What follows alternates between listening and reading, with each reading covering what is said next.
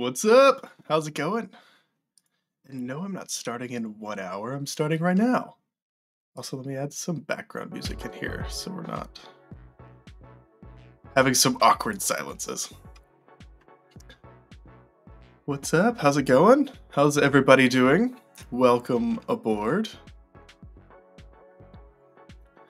So yeah, in this video, I'm totally planning on going over the Gorilla Tag tutorial that I talked about in the video on Wednesday, and going through that, showing y'all how to set it up from scratch, trying to answer any of your questions that you have about, issues you were having when you were trying to set it up or something. So we're going to walk through that a little bit, and then we may even try to do a little more advanced features and stuff, and try to add in like grabbing things and being able to move around by grabbing instead of just using friction and whatnot. So we'll play around with stuff. Oh, good. I'm glad it worked good for you.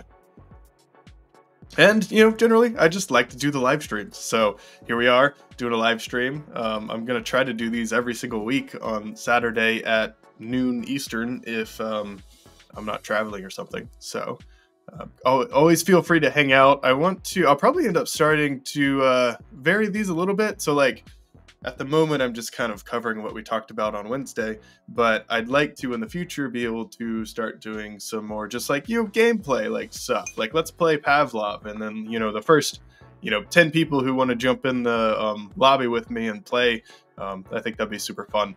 Or even just live coding and whatnot. So yeah, just let me know what you guys are interested in, and we can do that kind of thing. I'm starting up a Unity project and it takes forever.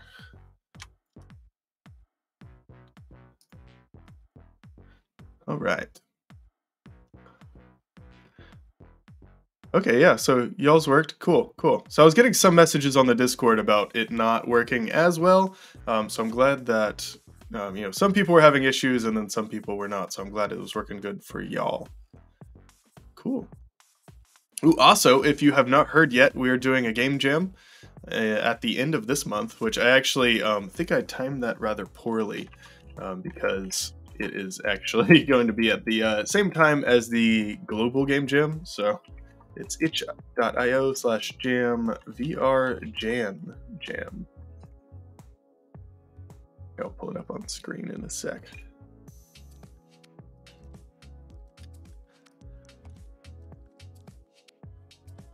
Let me share. Vastly unprepared today. Share screen. There we go.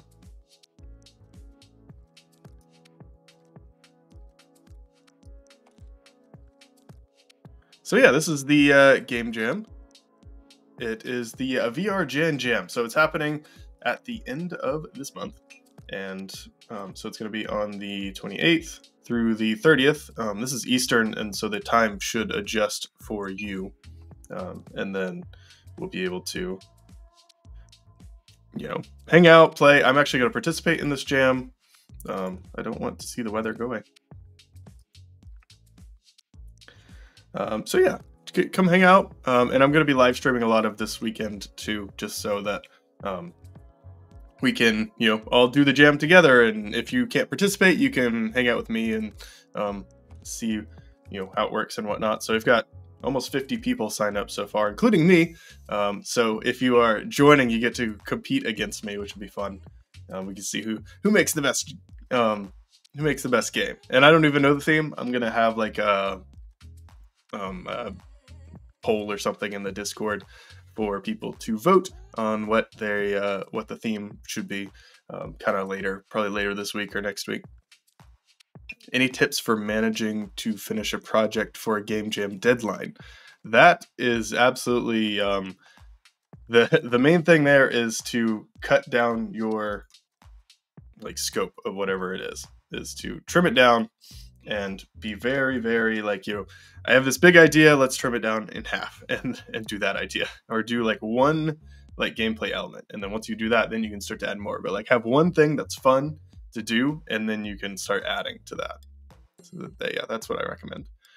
Is the game jam for Oculus or Steam? It is either. So the You can make it for either PC headsets, so the Valve Index or the any of the HTC headsets or whatnot, or you can make it for the Oculus Quest, or you can do both. Ideally, you would do both. That way, everyone participating in the game jam could also play your game and rate it and whatnot. Yeah, so it's going to be a 72-hour game jam. The theme is going to be announced right when the jam starts, and then we're going to be rating on enjoyment. So how much did you actually like playing the game? The concept, so how interesting or unique is it? We're going to be rating on presentation, so like, how polished is it? And then the use of theme, which is obviously like how closely you stuck to the theme. Yeah, so yeah, if you're on Oculus, then that's perfect. And even if you are not participating in the game jam, you can absolutely play the games after they've been posted. And you won't be able to rate. You can only rate if you actually submitted a game. But if you are wanting to just play some free games and like try out some stuff, then feel free to hang out and play the games anyway. So some of the rules are no NSFW content. You can submit more than one game if you really want to, but I highly recommend just sticking to one. You have to start the game when the game jam starts. You can't use a already half-completed project. You can make changes after the game jam ends, after the 72 hours, you're still totally allowed to make changes. You just have to keep your original version up. So you can't, so in itch, you can hide previous versions. So you just can upload as many as you want and then just hide the previous versions. So the idea is to keep the version that you posted before the game jam ended available, but you can keep updating the other versions if you want as we go. Just so the people can play the game and rate it fairly for everybody else. You're allowed to use any engine. I use Unity personally, and if you want to follow along on any of the tutorials, you'll have to use Unity, but you can use Godot or Unreal or whatever engine you're comfortable with. And we're allowing any assets in this jam, so you can use whatever you want. As long as you legally have the right to use that asset, then you are totally allowed to add it to your game. The spirit of the game jam is really to create a unique idea, not really manufacture, the tools or whatnot. So you're totally allowed to use things. Yes, if you are interested in coding for game development, I highly recommend Brackeys. Brackeys has a really good series on YouTube about how to get into coding. So highly recommend that. Let's see, you guys have any questions about the jam?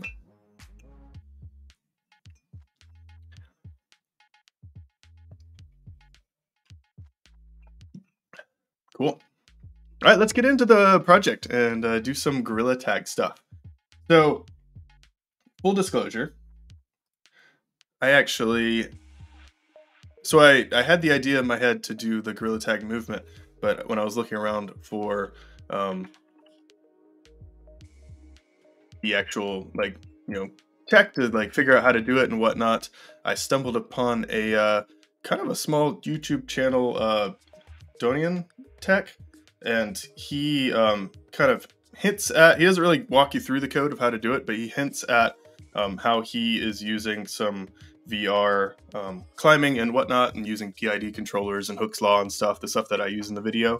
And so absolutely giving him credit for helping me along in creating this video. So if you are interested in some other interesting YouTubers who do some good tutorials, he is absolutely one to check out. So Donian Tech.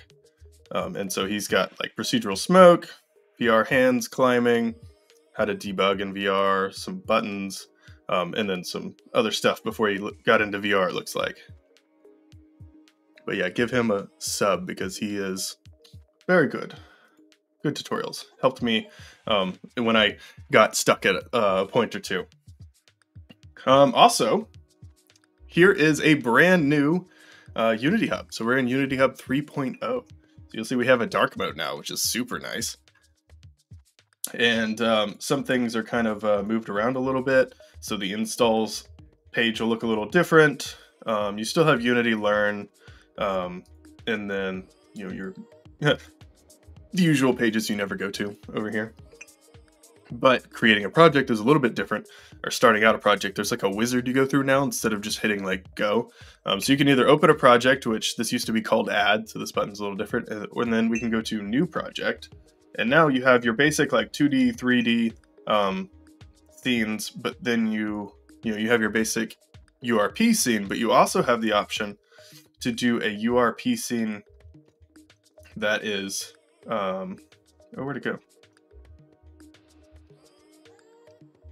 I definitely did this for the, oh, that's because I'm using 2020. So we're gonna, I've done this like 3 times already, is start in the wrong version because, just the way this Unity Hub is a little different.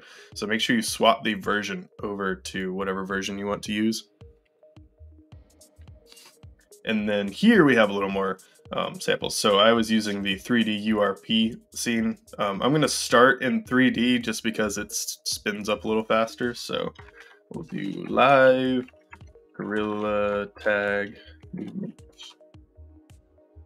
That project. And then we'll wait 3 years for it to spin up. Oh yeah, I appreciate you. I'm just gonna read through the comments. I'm glad that I could help with some tutorials. The new Unity Hub is absolutely sexy. The dark theme is great. Anything that has a dark theme, I'm absolutely all for. Like, even if you're like making a UI in your game and you have the ability to swap it over to dark mode or even like swap back and forth, highly recommend doing that. Can I explain how to import Oculus hands? I mean, that's pretty simple. All you have to do is grab a .fbx file or some other kind of .obj file of whatever the model is that you want to import, so a hand model. And then you literally just drag and drop into your Unity project, and it'll spin up, and you should be able to work with that. And then there's like a prefab box inside of the XR controller that you can drop a prefab of a hand in there, and then it'll follow along your XR controller. What are my computer specs? So they are, oh, I don't want to pin that. I want to show it. And I lost it. Oh, there we go. Okay, so my computer specs are, I have a Intel i7 that's like a 9 something, like core, 97K or 9700 or I don't know. And then I have 16 gigs of RAM, which is relatively small. I need to upgrade that. And then, let's see, I have a GeForce RTX 2070 graphics card that has like 8 gigs of RAM, so that's nice. And then, yeah, I think that's it. I've got I have 3 monitors really. I have a teleprompter for my camera and stuff because I'm super fancy, and then I have a 26-inch here, and then a 26-inch that's vertical over here.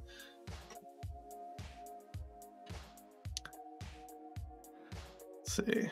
Yeah, Unity Hub had the dark theme, but Unity had the dark theme, but Unity Hub didn't. It's weird that they both came. They came at different times. All right, I think it opened up. There we go.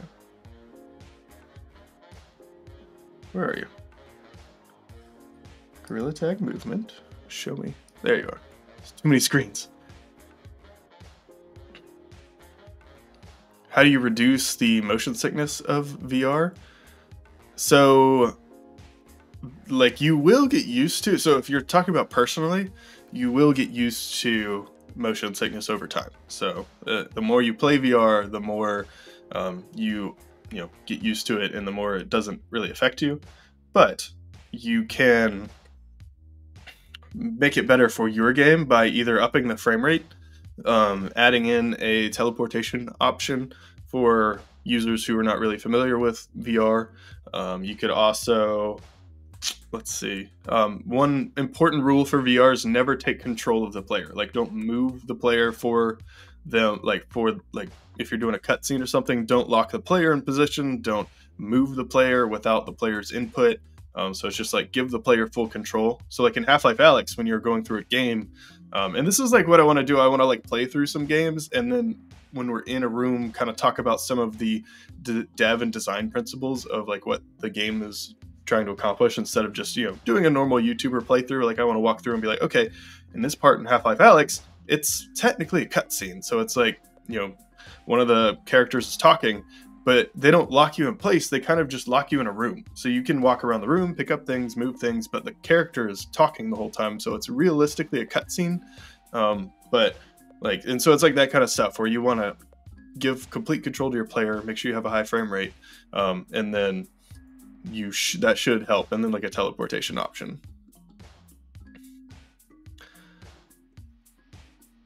Yeah, at this point you don't get motion sickness. Like it took me a while. Like it felt like I got a hangover. Like after I did VR for like 30 minutes every single like time I played, but then after like a month or two, I don't remember how long it was, it like finally it just started to go away.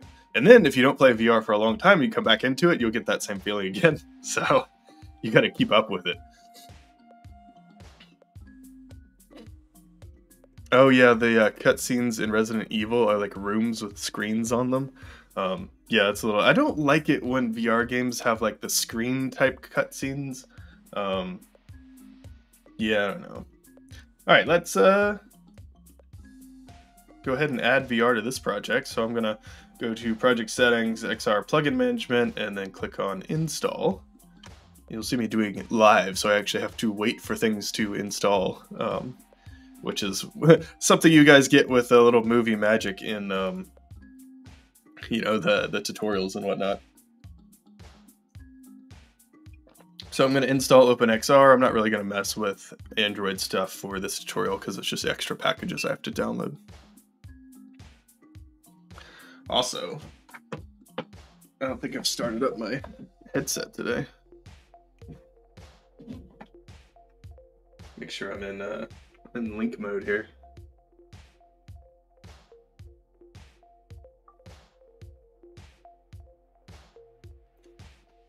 Also, yes, I do want to restart my project. Tracking lost? That's rude.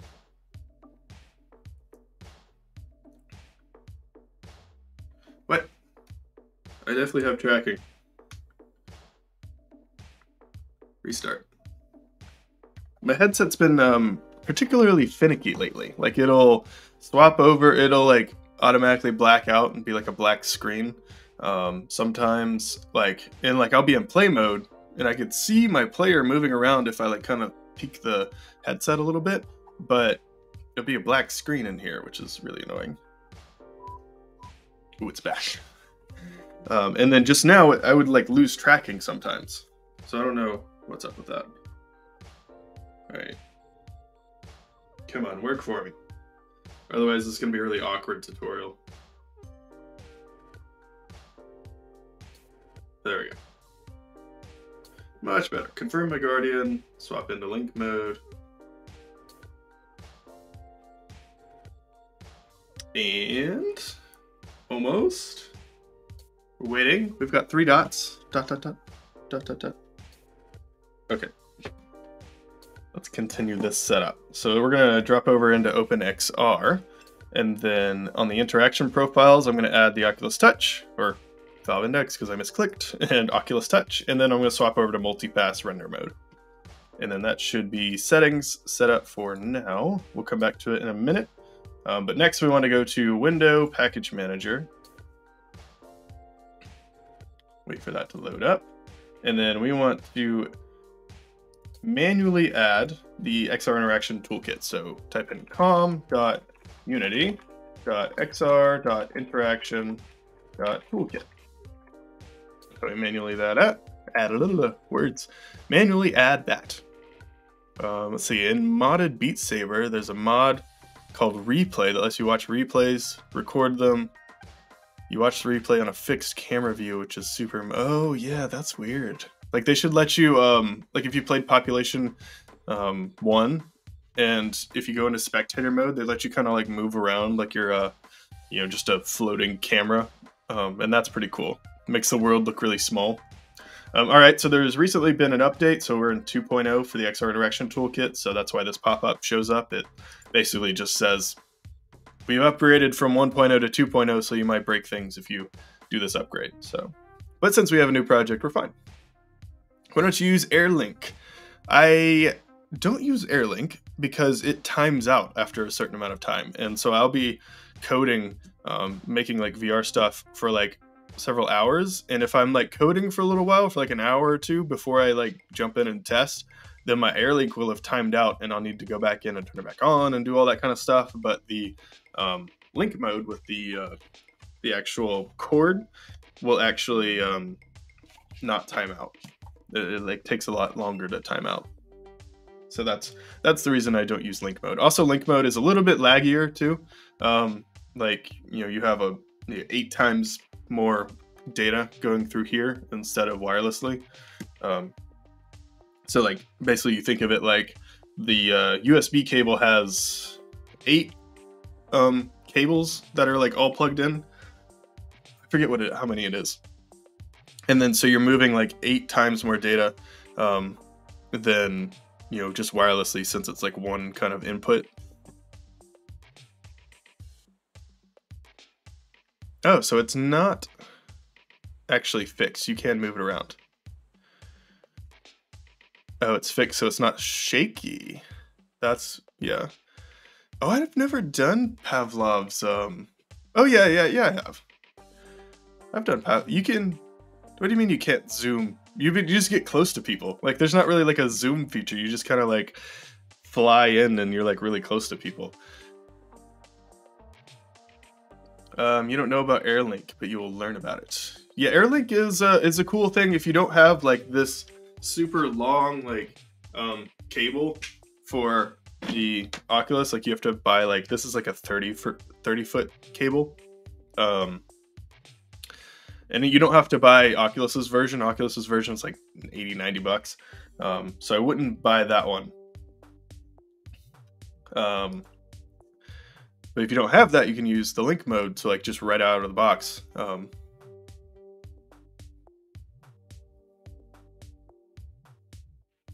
Zoom in with the grips. Huh.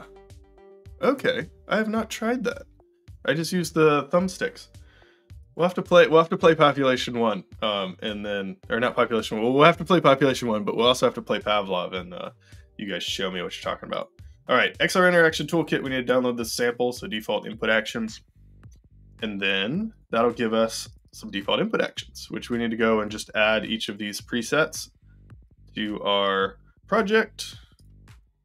That's 5 total, and so when you download this, you get all of the pre-built-in actions like select, which is your grip button, activate is set to the trigger, so you can just expand these. And if you want to change it, so like if you want to change what your teleport buttons are, you can just go in here and swap whatever controls you have to something else.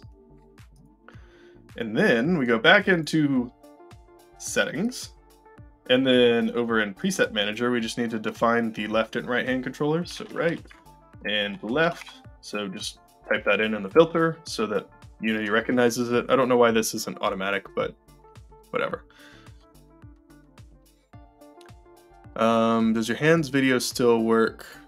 I have not, honestly, people like ask me questions about my YouTube videos that I did like a year ago, and I'm like, honestly, you probably know more about it than I do at this point. I have absolutely gone through and used my videos to relearn something because I forgot about it. So I have not watched my hands video in a long time. So I would probably recommend just going with this video as the updated like hands video, because it uses PID controllers, which is a little more accurate. I think the other one used like a weird version of PID controllers, so this one's a lot more updated and better. What's up, Peter? And Rowie. I'm terrible at pronunciation. I am very southern, so my I am so bad at accents. I can't do any accents or whatever, which makes me really bad at pronouncing people's names. So the XR Interaction Toolkit doesn't pop up for you. What you need to do is go to Window, Package Manager, and then, so here it's showing up for me, but it was not earlier, so you need to hit this plus icon, and then go down to Add Package from Get URL, and then type in com.unity.xr.interaction.toolkit. So type that in right there, and that'll manually download the interaction toolkit even if you can't see it. Good morning, Bright. Yeah. I look forward to, this is going to be way over advanced topic of the class that I'm teaching on Monday. If you don't know, I teach for a company called XR Terra, like a more like boot camp kind of, we go through a whole multiplayer project and stuff. So yeah, this is going to be maybe a little more advanced than I teach on Monday. Yeah, there we go. Just copy and paste that.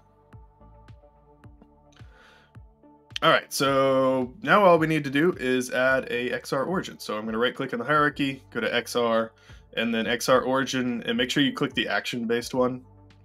So that'll give you the hands and the interaction manager. And on the interaction manager, we need to add an input action manager, and then add in the XRI default input actions.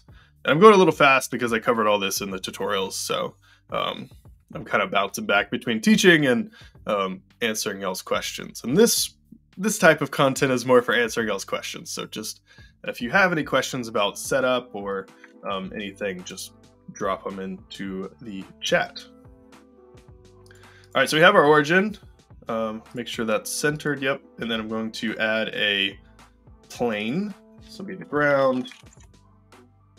And then we also want to, we'll come back to that. Yeah, I'll come back. So let's make some hands and actually, move around with some physics hands and whatnot. So we want to go back to assets all the way up here, and I'm going to create a scripts folder. So right click, folder, scripts, and then inside of the scripts folder, we're going to add a new C# script called physics hand. And then open up my editor.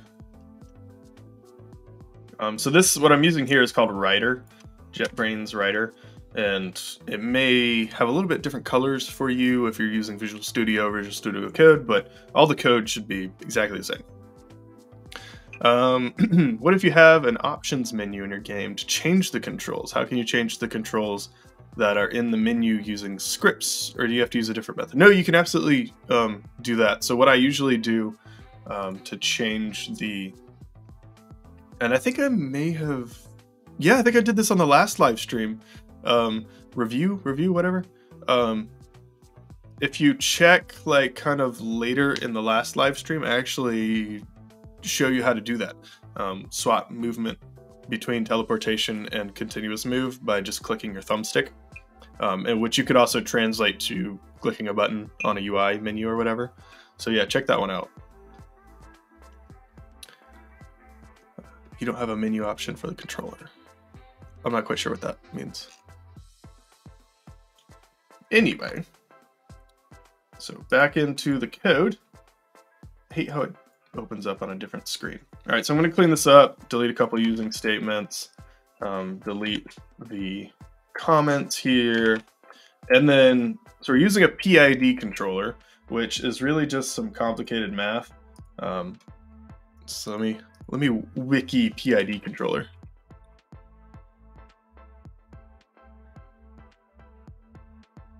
Here we go, Wikipedia. So a PID controller is proportional integral derivative, which is just really complex math. So like just this formula here that we convert into code, and it basically just tracks our, it's really complicated formula for how quickly can I move my physics object to a point without it kind of overshooting and doing a rubber band type thing. So there's like an animation here. So like, here you go. So depending on what your values are, it'll like rubber band a couple times and then stable out, or it'll like rubber band once, or it'll do like a smooth catch up to the particular point. So it's like really how fast, it's like a dance between how fast you want it to move to your spot. So like this is going to be our controller, and then this is going to be the physics hand. And we want the physics hand always tracking the controller's position like this. But we don't want, if we move our hand really fast, the physics hand to go like back and forth like that, because that's, you know, a little weird.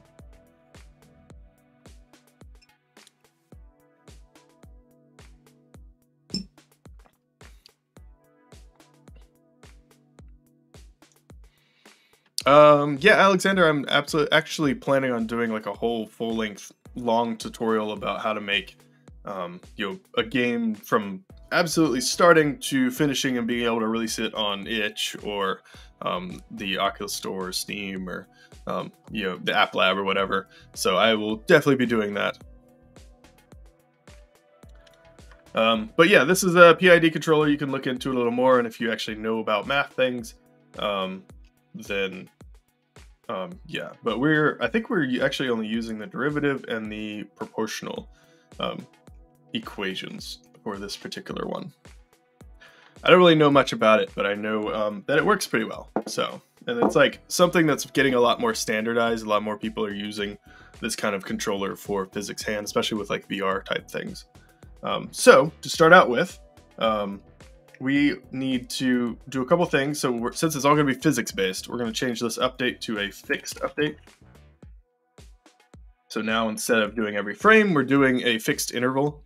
So I would recommend doing all of your physics kind of calculations inside of a fixed update. And then we want to do a couple things. So a PID movement. This will be just the position. And then we need to do the PID rotation. And that's obviously going to be the rotation. So I'm going to create the both of these. So void PID movement. Goodness, typing was really hard today. Wow, that was super difficult. And then void PID rotation.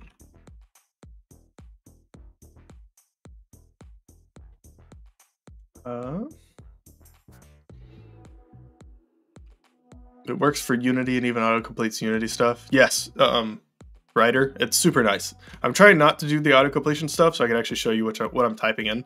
But Writer is super, super nice. Like I can even start Unity from in here by clicking this button and it'll start Unity in play mode.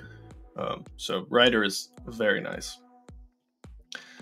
So this requires some complicated code that I'm absolutely just going to copy and paste unashamedly.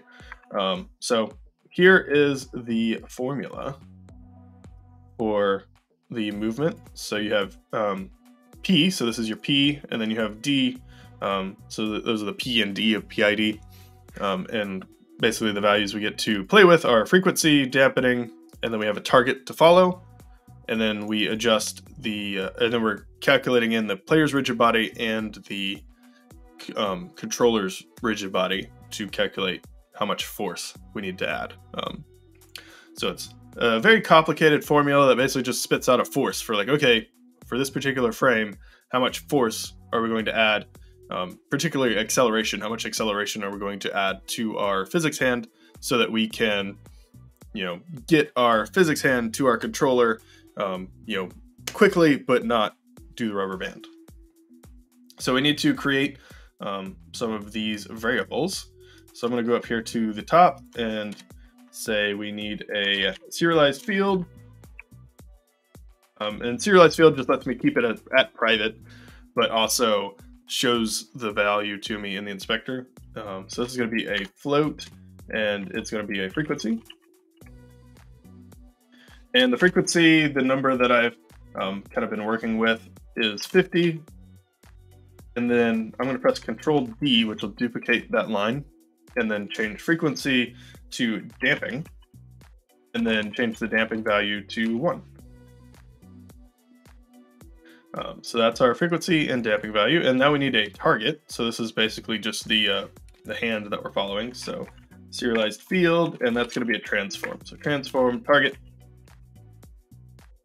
And we'll have to set that in the inspector. And then we need a player rigid body. So serialized field, rigid body. and that's going to be,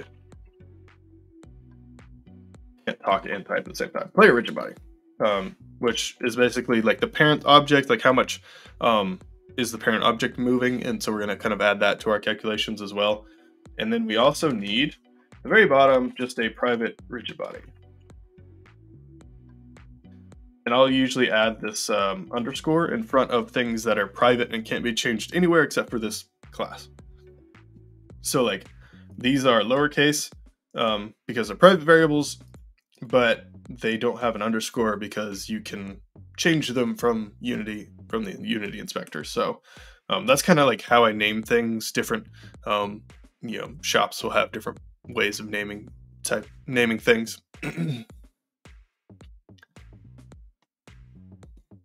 You want to get into watching me and playing games with me, and you don't know the schedule for that. Well, I am planning on doing live streams every weekend. So if you want to start to play games and hang out here with me on Saturdays. Usually around noon Eastern is when I try to live stream, and it'll vary a little bit, but usually Saturday early afternoon for the Eastern time zone folks.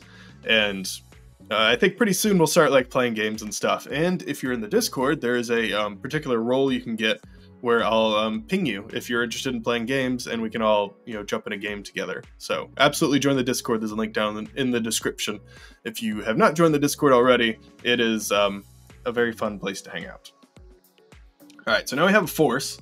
We have the target that we're tracking, and we have the rigid bodies that we need. We actually need to set up the rigid body in the start. So rigid body is going to be equal to a get component rigid body. That'll automatically set that, so we don't need to set it in the inspector. And then this whole formula will spit out a force for us, and then we just apply that force to the physics hands rigid body. So rigid body dot add force, and it's going to be an acceleration force. So we could actually jump in and try just the movement there. So let's create a new, so back in Unity, I'm going to create a new empty object, and this is just going to be a physics XR origin. And under that, we're going to add a cube, which is going to be a hand, left, and then on the left hand, we're going to kind of scale it down a little bit. So let's do something like 0.1, 0.1, but I think the X value we're going to make really small, 0.01. Yeah, there we go. And then I'll actually bring up this whole thing a little bit. So we're just going to have little squares for hands. I'm going to make them yellow, so it's actually cheese. Materials, create a new material.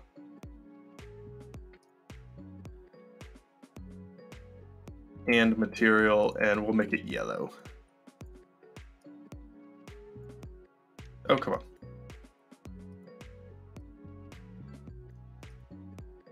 You won't let me add material. What is happening? There we go. Couldn't select it correctly. I think it was trying to add it to like the camera or something. But now we have some cheese. All right, so on our hand, we have a box collider, which is, what we want for the physics. And then we also need a rigid body. And for the mass, we're going to increase the mass a little bit just so we have a little bit more force. It feels a little better. And then we want to not use gravity because we don't really need that calculation. And then interpolate is on, and collision detection is continuous dynamic because this is going to be moving quickly and lots of physics calculations. And now we're just going to, and then we need to add physics hands too. So physics hand script here, and then the target is going to be our left hand controller, and the rigid body is a rigid body that goes on the player. So we actually need to add a rigid body here. So I'm on the XR origin now.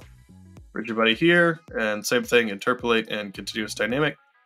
And then on the main camera is where I'm going to add the collider. So capsule collider, and I'm going to scale the radius down to like 0.25 and the height to 0.7, and then the y value is going to be negative 0.35, so negative half of the value. So now the collider is going to be exactly, on the top of the head.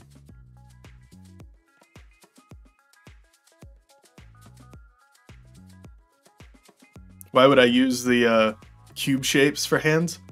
Because it gives you a little more direction of like where you're pointing your hands, so it kind of shows, and like, it's kind of what your hand looks like a little bit. If you like flatten your hand out, there we go. Now we have our little cubes. Should look like that. Spheres is like this, I guess. You just have little balls for hands. You're gonna play gorilla tag while watching this. Would the Voodoo link cable work with Unity? I think as long as it's a USB 2.0 or above, so it has a USB 2.0 at least on one end, and then the USB-C on this end, so it'll plug into the slot. Should work, because the Oculus just not just recently, but originally they started out with their proprietary cable, and then people complained, so they made it so you could use any USB 3.0 cable, and then they downgraded it, so now you can use any USB 2.0 cable and above. Actually, maybe I'll drop this down to negative 0.2. There we go. We have capsule collider and a rigid body on our XR origin, and I'm going to bring the whole XR origin up just so the capsule collider is totally above the ground, so we don't like clip through it and get launched down. And then on the physics XR origin, we have a left hand, which has a box collider rigid body, and the physics hand, which we get to grab the player rigid body now and connect. And then I'm just going to click on left hand and press Control D to duplicate it and rename it to hand right. And then instead of tracking the left hand, we want to track the right hand controller. And we should have movement set up. So I'm going to make sure that this looks good, plays maximized, and then let's test just the position. So we're not testing the rotation just yet. So let's see. Oh goodness, that's nauseating. So what did I miss? First off, we need to lock the XR Origins rotation, because that's like causing the rotating, which is annoying. And then we need to adjust some layers. So the XR Origins collider needs to be on another layer. So we're gonna create a player layer, and then the XR Origins collider is gonna be on a player layer.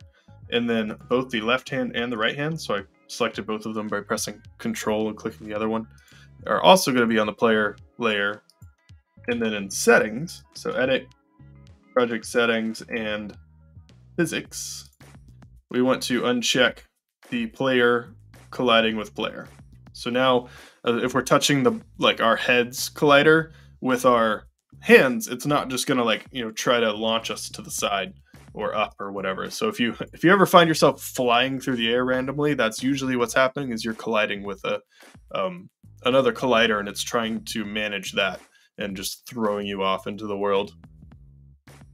Do I ever do photogrammetry for my VR?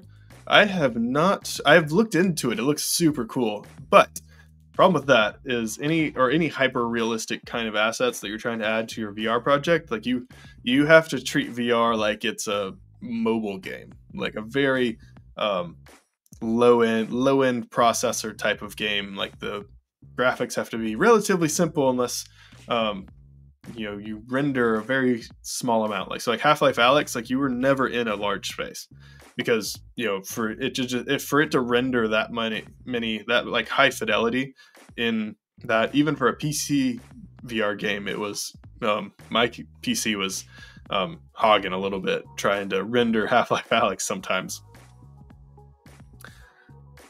All right, let's try this again. Saved. So I basically just made a new layer and had it so I wouldn't collide with that layer. There we go. And so now our hands are tracking correctly, but you'll see rotation doesn't work yet. So I'm moving around and they move pretty well with me. See, there's like a little bit of a delay, and you can see, you know, the center point of the raycast and how it kind of tracks with a little bit of a lag, but it's not too bad. So now let's add in rotation. Right now it just kind of freely rotates, but we want to add in rotation now. And the rotation formula is very similar to the movement formula, except it's adding in a little bit of quaternion math. And so just like before, I'm going to copy and paste. So there we go. Give you a second to look at it. Also, it is, I show you and you could pause, or you could pause this if you want to copy it down.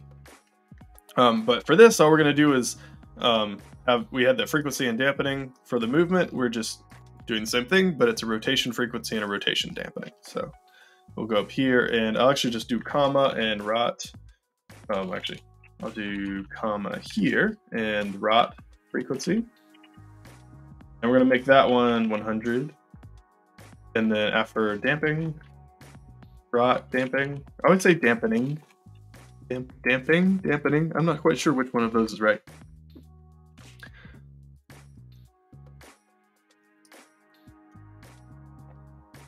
But, and then this one is going to be a little bit less, so we're going to equal 1.9F.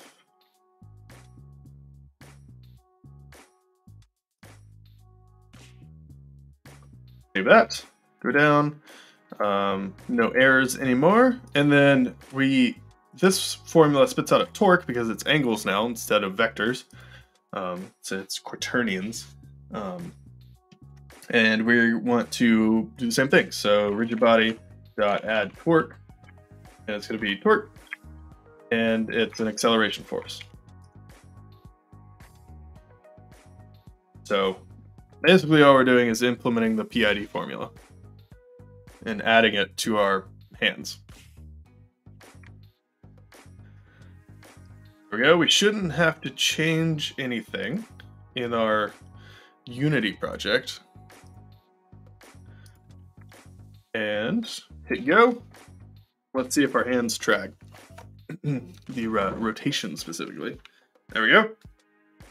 Oh, and so it's a little slow. So you can see it, if I turn my hand fast, it doesn't really catch up very well. It's a slow, it tracks pretty well, but it's a slow turn.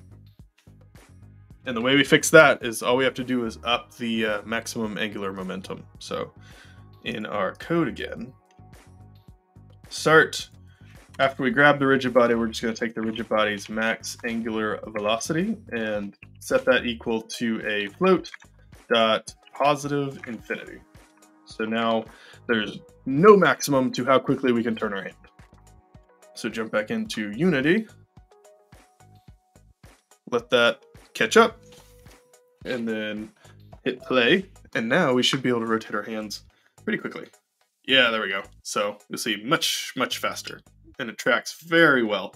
So like you'll see the hand still has a slight delay, but that's kind of necessary unless you want to have, so like that avoids any, so you see there's no wobbling or anything. So I could up the damping a little bit, and it would kind of like overshoot, but like, yeah, the faster you move your hand, the farther away it gets. But with the limitations of our technology, this is how it goes. Okay, but if I push against the ground, I didn't demo this, but it's not going to work. If I push against the ground, nothing happens. Like the hands, track correctly, but nothing really happens. And I can like flip around a cube and whatnot. So if we just add in let's add in a cube, make it like 0.1, 0.1, 0.1. Set it over here. I'll just reset it.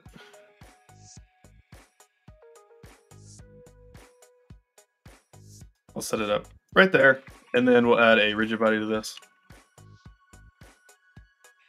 Continuous dynamic and interpolates. We'll actually be able to play with the cube.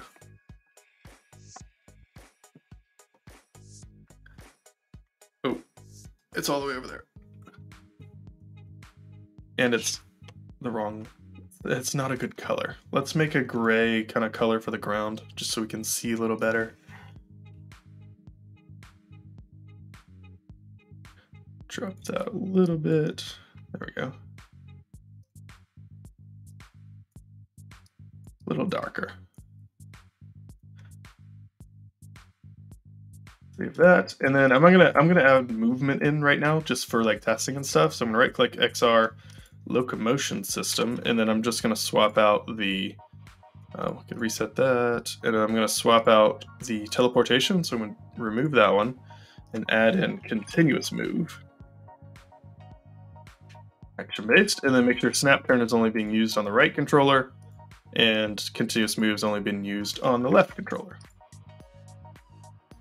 So change the color of some things and added movement in, and now I can move up to the cube, and so I can grab this. So this is like all physics stuff. So I can, move it around. If I move my hand too fast, it falls off. And then I can like kind of juggle it back and forth. And I can throw it if I want. So all physics stuff, it all works. And I can't push through the ground. So if I push all the way down and then keep going, the cheese stays, colliding with things. It doesn't go through it. So we have physics hands. This is an updated like kind of physics hands type thing. If you have watched my previous video, this is a much better video for that. So let's add in Hooke's law, which is another mathematical formula.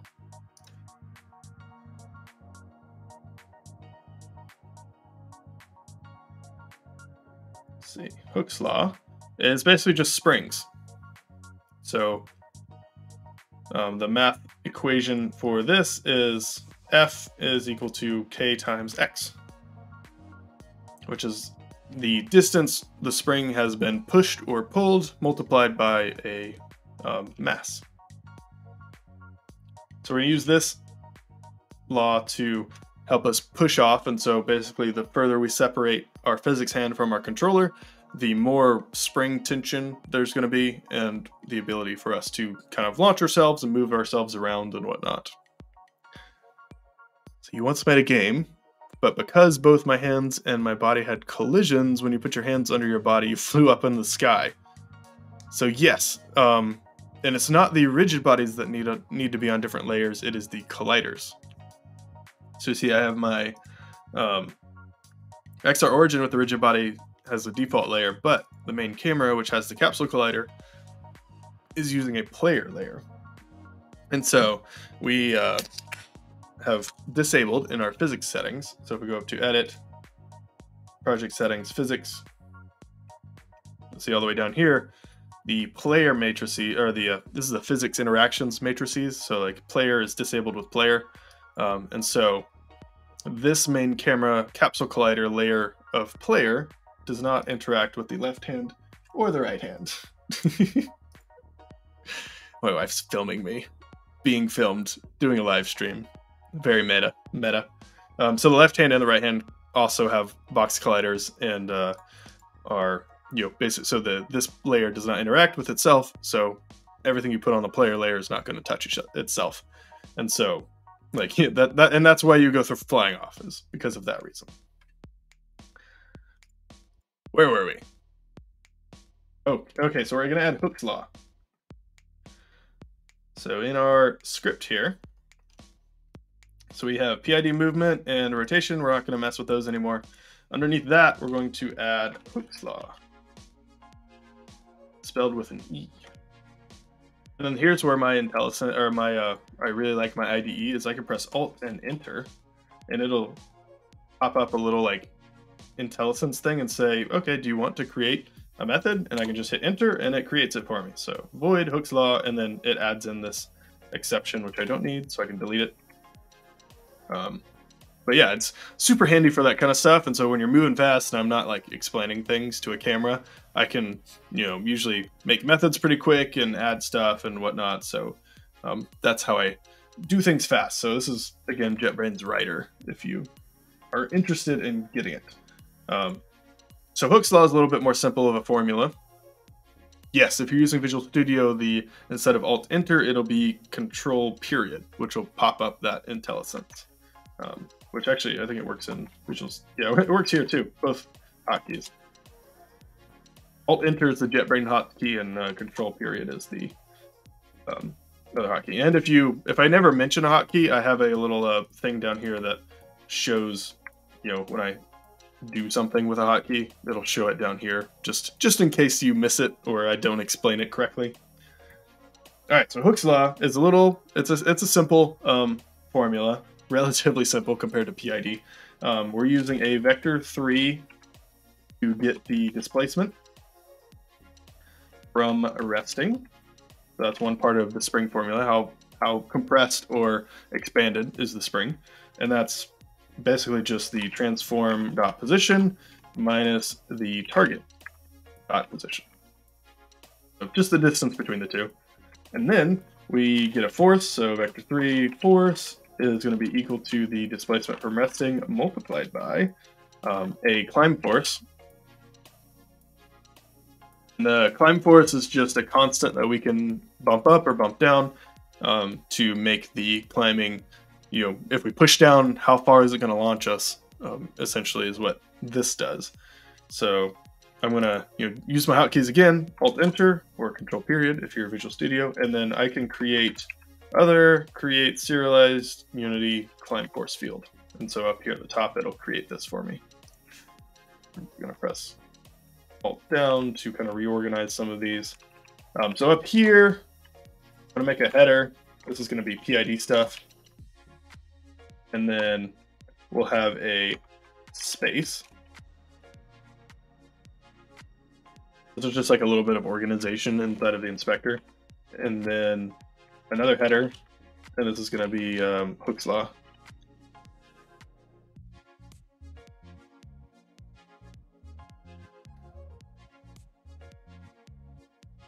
We have climb force, and all the private variables need to be below the space and header for some reason. It doesn't recognize that kind of stuff. Yes, so the Gorilla Tag code, the movement code, is open source for people to use. I think I linked it down below. I'm pretty sure that's the right one. If it's not the right one, please let me know. I found it online, and I think that is the correct one. And it's like different. It's totally different from what we're using here, as far as I could tell. Or it's quite different. So you won't be able to mix and match both of them. You have to use one or the other, probably. Is there a movement code that is hidden that would make the game not feel like Gorilla Tag? I don't think so. Yeah, I think all of the movement is just one script, and it's open source.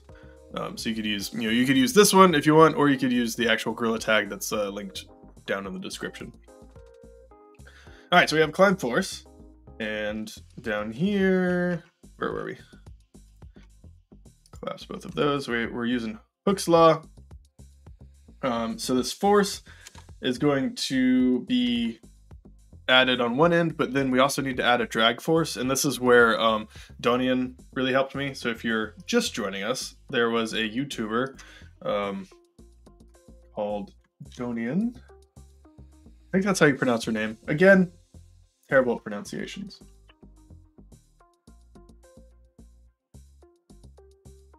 There he is. So he's another emerging VR YouTuber who's really helpful and good at stuff, and he has done punching and procedural smoke, and so he has some stuff about where he just kind of talks about his gripes with VR climbing, and some of the ways he would like to make it better. And so here is where I learned how to add a drag force, or the necessity to add a drag force here, and that like kind of prevents that weird like Boneworks shake, if you've ever been climbing in Boneworks, and it's just like very wobbly. So you have a drag, but then the drag is based off of which is a very clever idea, is to base the drag off of how much motion you have. So we're going to do a float drag. So it's just going to be a float variable. And we're just going to send that to a method, so get drag. And I'm going to create that method, Alt-Enter, create method, or control period, float. And we want it. So the get drag is basically just going to be a vector3 of hand velocity. Open this. And velocity. That's going to be equal to the target dot local position minus the previous position. I'm using a reference because I don't want to mess y'all up. And that's going to be divided by time dot fixed delta time. Fixed delta time. If you just typed in fixed time here, it would automatically convert it to you over to fixed delta time, because we're doing all of this operation inside of fixed update. So Unity is smart enough to be able to tell the difference.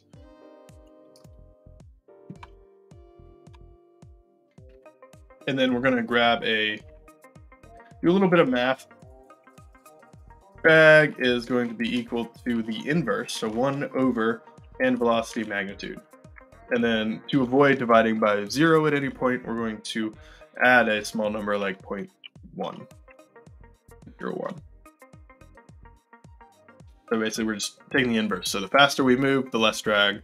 The more we move, more drag. And that's this 1 over magnitude. And then we could do math.clamp. There we go. And we want to clamp the drag value between a 1 value, so 1f, and like a small number like 0.003. Then we'll set this clamp to drag. So all clamp does is just, make sure that drag doesn't get out of this range of 1 to, 0.03. And then we're going to reset the previous position equal to transform.position, and then return drag. I think in this tutorial I manually did clamp because I couldn't get my IntelliSense to figure out that clamp was actually a recognized word, and so it was just throwing me errors, which was quite annoying, but you could do it manually too. All right, one more thing, let's create previous position. So up here, using a vector3, previous, and then in the start, previous position can just be the transform.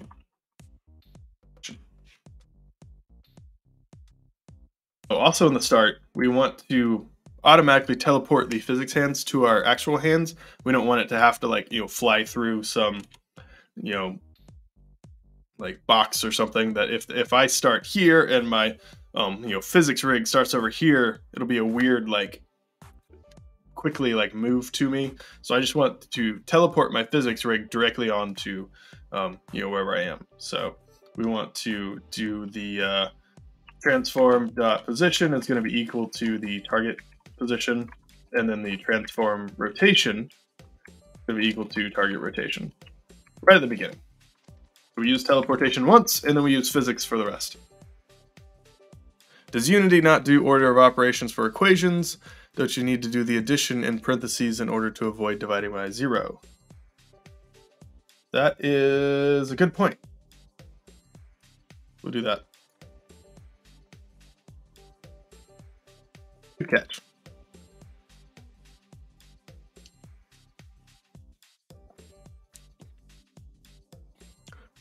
You're confused. I would think Boneworks would have the best physics. Boneworks has good physics until we get to climbing.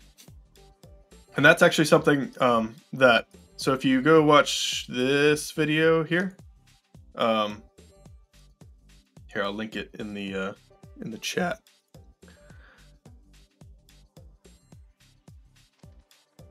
But it, yeah, if you go watch this video, he breaks down the difference between Boneworks' climbing and then Half-Life Alyx's climbing, and how you can get better. So like Boneworks is kind of like underdamped, so like any like little movement you make is very like wobbly. Whereas Half-Life Alyx, you know, doesn't let you move very quickly, so it's kind of like a give and take kind of thing. But yeah, Boneworks has really good physics, except it's like kind of rubber bandy a little bit, so it kind of like they don't have this drag. So basically, if Boneworks added this drag method, it would be great. But yeah, it gets a little wobbly sometimes. All right, so I know that was a lot of code, but we have one more thing in Hooke's law. So basically, we just need to apply this. So we're going to take the player's rigid body. So we're taking the spring force that we got from Hooke's law, and now we're adding it to our player's rigid body, which will move our entire player. So we're going to add a force. We're going to add the the normal force first. That's going to be a acceleration force, and then we're going to add another force, and that's going to be the drag force. But since drag is a float, we'll need to convert that over to a vector 3. So we're just going to take the drag force, multiply it by the opposite of the player rigid body velocity, and then multiply that by a climb drag. Basically, like we had with a climb force, we can do a constant up and down, and then this is also going to be acceleration force mode. So I'm going to use hotkeys to create a serialized field, and then move that up. And then climb force is going to be equal to, let's see, what do we have it set at? I had it set at like 1,000. I'll drop it back to like 500. And then climb drag, I'll set to half, to 250. And we'll see how that does. We can bump that up and down if we want. So that's the whole thing. So I'll go over it. I'll like scroll through it just so you can like kind of pause and take notes and whatever. So all the variables, we have PID stuff and Hooke's law stuff, and then some private things. When we start, we're teleporting our physics hands to our controllers, and then we're grabbing the rigid body, setting the max angular velocity of our rigid body to positive infinity so we can twist our hands really fast. And then we are using previous position later to get the velocity of our hand. The velocity of our hand from last frame. So we're going to use that. And then in our fixed update, we have PID movement, PID rotation, and Hooke's law, and we'll come back and there's one issue with all this code that I'll come back and show you. Hooke's law, basically just using the force from a spring, like how far are we pressing against something, and then get drag, and then PID movement, which kind of goes off the screen a little bit. There we go. And then PID rotation. Perfect.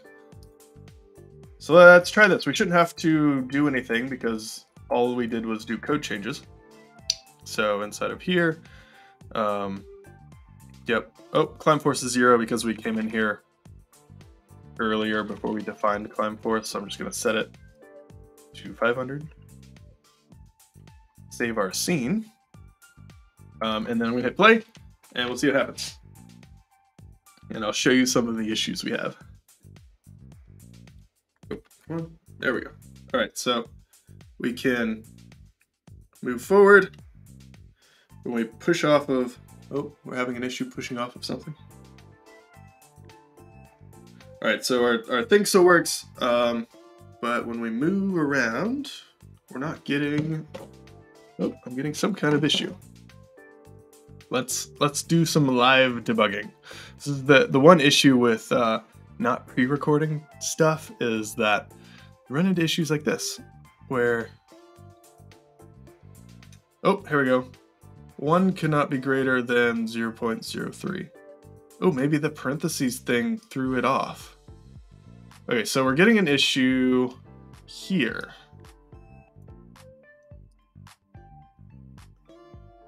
Hold on.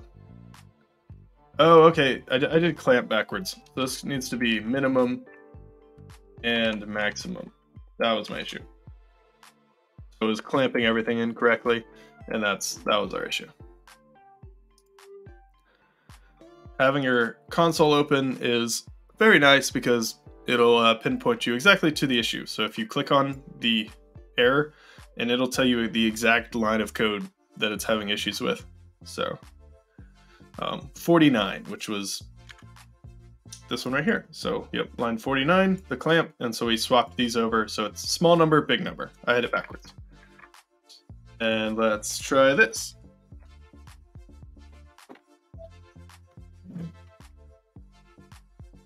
There we go.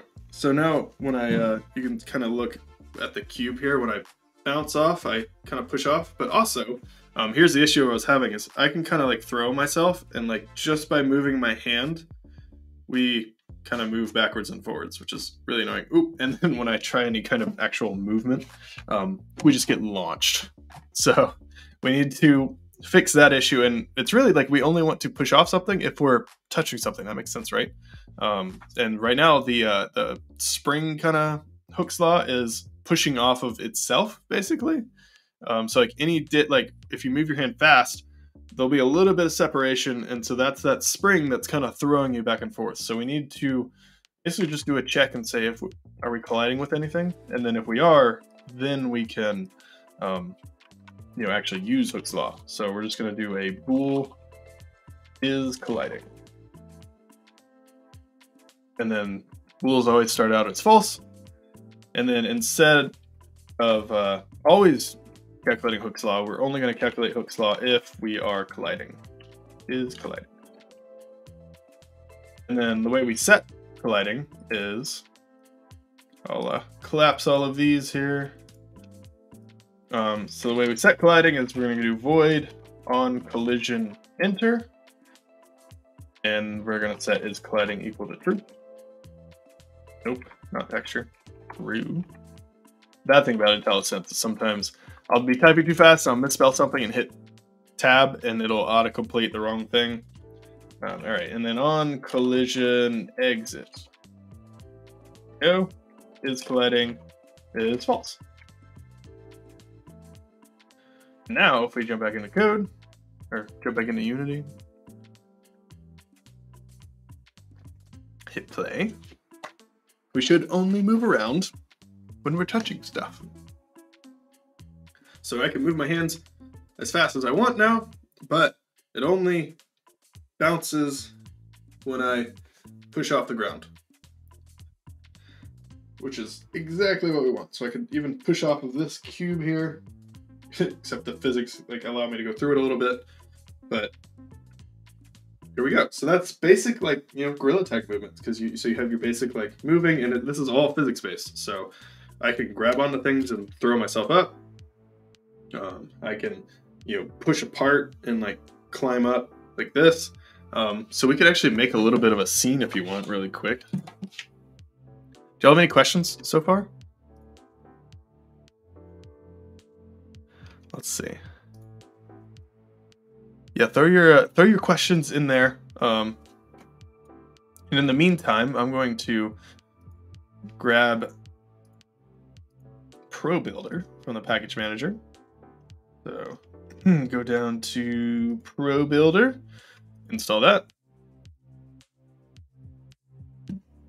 And then we're just gonna like spec out a really simple scene, and then I'll actually show you how to grab with our physics hands by adding like a collider. We got some time. I'm gonna hang out until the top of the hour, so we got 45 minutes for questions and whatever. Yes, this is gonna be watchable later. And if you want a very condensed version of this video, then I posted on Wednesday basically the tutorial about how to do the basic Gorilla Tag movement. So up until this point, that's where the tutorial goes to. Until, and we kind of make a little bit of a Gorilla Tag, room or whatever to test all this kind of stuff. But that's where the tutorial that I posted on Wednesday, that's like 30 minutes instead of like an hour and a half, you can go back and watch. Also, if you're watching and didn't catch the beginning of the video, we are doing a game jam. So itch.io/jam/VRJanJam. We're doing a game jam. We got 50 people signed up. It's going to be on the 28th and until the 30th, so 72-hour game jam. And they Like it's just gonna be very casual. I'm actually participating in this one as well. We're gonna announce the theme right when the jam starts, and it's gonna be rated. It's very casual. There's not gonna be, well, there might be prizes, but there'll be kind of small prizes. It might be like a key to auto hand or something. But there's a link down in the description if you're interested in signing up, coming to hang out. You can read all the rules and whatnot. I want to do more game jams because it allows me personally to learn better when I'm doing a game jam. So, all right, we downloaded Pro Builder. Do you mind explaining how to read the wiki formulas you showed earlier? Honestly, I don't even know how to read the wiki, how to read the formulas. So so spring is k times x, or negative k times x. So this one is force times force equals the so k, or I think so x is the distance between, like, distance from resting that the spring is. So like, so yeah, so this is x. So like if resting is like this, then x being pulled, so like distance from resting is x, and then k is going to be, k is a constant. So in our formula here in Hooke's law, we're doing, so this is where the formula is. So force is going to be equal displacement from resting, so distance, times climb force. Oh, thanks for the super chat. Appreciate you. And so that's the basic Hooke's law formula. That's the easy one to understand. And then so we're adding in that force, and then we're also adding in a little bit of a drag so we don't get like a wobbly. And then the drag is calculated based on how fast we're moving. This is the super special secret sauce that I got from Donovan. If you haven't checked him out, which tab are you on? Or Donian? I keep forgetting. I don't know how to pronounce. But he has some videos about climbing and how VR climbing sucks and how to improve VR climbing. So check out these videos if you want a little more info about that kind of stuff, or like, you know, how bone works is almost there but not quite, kind of thing. So yeah, that's Hooke's law. PID controllers, I don't even understand. Like, what the heck? But I understand the basic concept that it is basically, so it's using this formula. I don't know how it uses the formula, but it uses this formula to calculate how much force to apply so that we ease into the spot we want without overshooting it. So it's like faster out here, and then as you get closer into the target position, it slows down so it doesn't overshoot. So that's essentially what the formula is trying to accomplish. And you can read about like what each term means and how it kind of works in a little bit, but it uses calculus, so a little bit complex math, to figure out that kind of stuff. And you can like scroll down here and it shows you, and yeah, one of these charts. So the constant value, if you change the, I think what we labeled as the damping force. So it'll kind of show you what effect moving the damping force up and down will give you. Are we having the procedural hands animation tutorial soon? Yes. So that's been like, so I did that tutorial like a long time ago, and that is like my most requested tutorial, is how to do the procedural grip on an object after, like, you know, doing a physics hand. And so since I just updated essentially what is the physics hand tutorial, I'll probably try to do that here pretty soon, because it's and I've been learning more about Unity and code and like the more complex like stuff, like, you know, the procedural type animations. So I think in the next, give me a month or two to do a little research. Maybe a month. I'll make it a higher priority, because that really has been my most requested video, and I think it would do pretty good with the YouTube algorithm, because everyone's searching how to do procedural type stuff. So thanks, I appreciate you. I am planning on being a lot more active, if you haven't noticed. In January, I have posted more videos and live streams than I did in a while. So I'm trying to do every week to do a tutorial or some kind of video, and then on the weekends do a live stream, hang out with you guys, answer some specific questions, and in the future we'll start doing some gaming stuff and whatnot. Did I miss any other comments? Overlay blend mode. Oh yeah. I do not have any hints on the theme. I don't even know what ideas. I'm going to do a poll in the Discord. It's gonna be like a private poll. I need to figure out how to do that. Where you get to vote for what it may even just be like a Google like form or something where you vote on what the theme should be, and then we will see what gets the most votes. And I'm not going to peek, and I'm not going to show who's winning or whatnot until the day of the jam, and then I'll be participating and live streaming most of it, and then I may live stream for a couple hours, break it up into sections, so like planning live stream, and then like a dev live stream, and then like a game design live stream, and then coding and whatnot. So if you're not too into the coding, you can make sure to show up for the correct live stream. So I was downloading Pro Builder and adding in a little cool scene. So let's open a Pro Builder window, drop in a new shape here, and then let's add in cube shape. And then I'm just gonna basically drag out here. Oh goodness, there we go. Make a wall,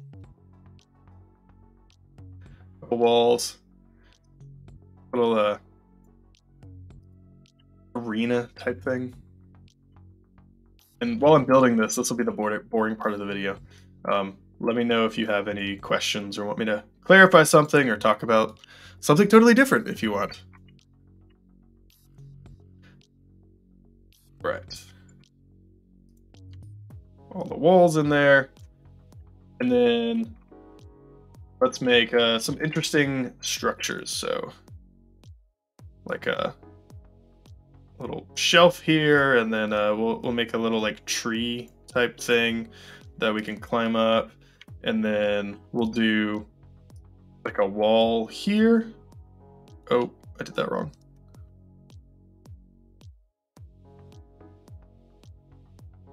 The wall over here, so we can do like the bounce climbing back and forth, like a well. You're climbing up a well, and then let's have just like a little box in here to jump over.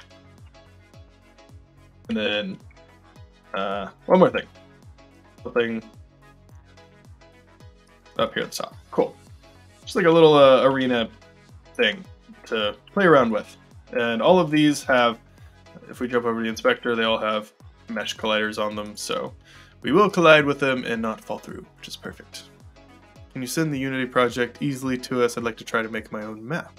Well, the original is down in the description on GitHub, and if you want access to any of my scripts, then if you support me on Patreon, you have access to all of the scripts from every single tutorial, and I think it's like $3 a month, and you can just 1 month download all of the scripts and then cancel it. Totally up to you. I'm not trying to paywall anyone. I show you how to do all of the scripts on all of my videos, but I'm trying to make a living out of this too. So it helps me if you support, and I really appreciate it. But if you don't want to pay, then all of the code is all visually there. You just have to kind of type it in yourself.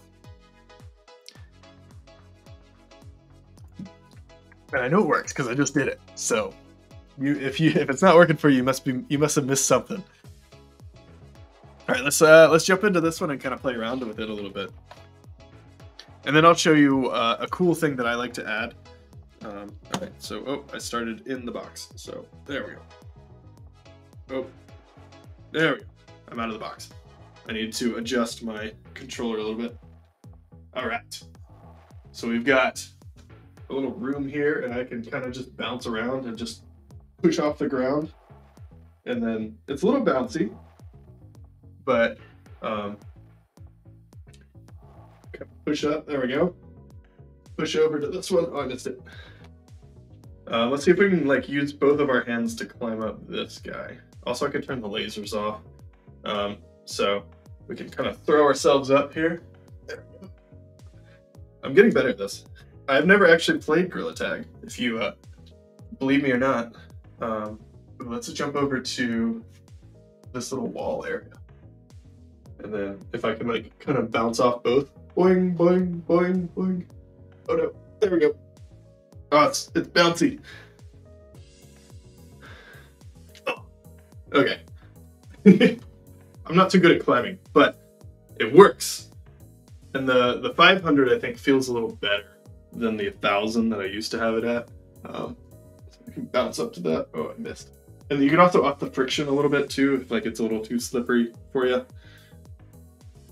And the reason someone asked earlier why I did the flat cubes instead of doing like a sphere is because you can kind of grab like the edges a little bit better with the cubes. So like I can push on the edge here or push on this edge, and it like, you know, gives me a little bit better you know, control.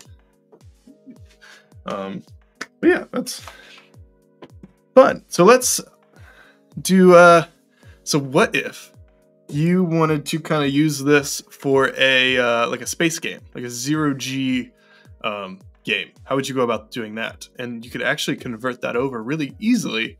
Like you can convert this over really easily, and really all you have to do is say, okay, when I grab something, so right now the code as it is if I grab something, like if I press any of the buttons or something, nothing works. The mass of the hands is 20, but the body doesn't have any mass on it right now. So the left and right hand controllers, nope, not the controllers, the physics hands have a mass of 20, but the body is just a 1. So it's easy to kind of launch yourself right now.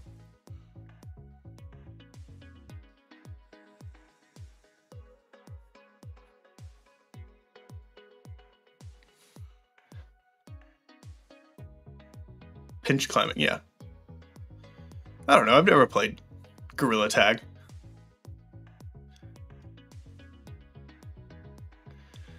Do you recommend this formula over the last physical hands formula? Yes. This one, the PID like specific controllers are much better than I kind of hacked and slashed the last one, like, so it worked, but like it's a little laggy. Recommend going with this more physics oriented approach. So let's add in when you press the grip button, you grab something. First, I'm gonna turn the line renderers off so you don't see the lines because we don't need them.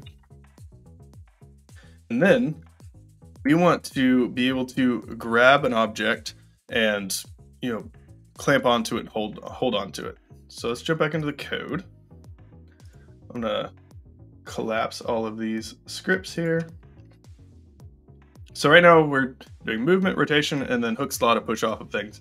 But we want to subscribe to a event that says, okay, when we press the grip button, if we're colliding with something and that something is a rigid body or climbable or something, then we'll grab onto it.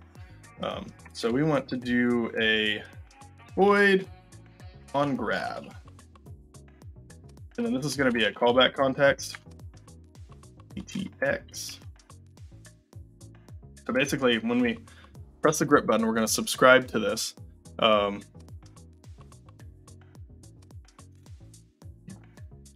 Yes, you can absolutely support for a month and then download all of the stuff and then stop supporting if you want. That's totally fine with me. Whatever floats your boat. That's the way the system works, and if you want to get around the system, that's totally fine. All it means is you just won't have access to the future like tutorials and stuff. But you know, if 3 months down the line you're like, oh, that's a cool tutorial, and I like, you know, I can subscribe now and for a month and download all the stuff again. So yeah, whatever. If you want to hack the system review, go for it. I don't care.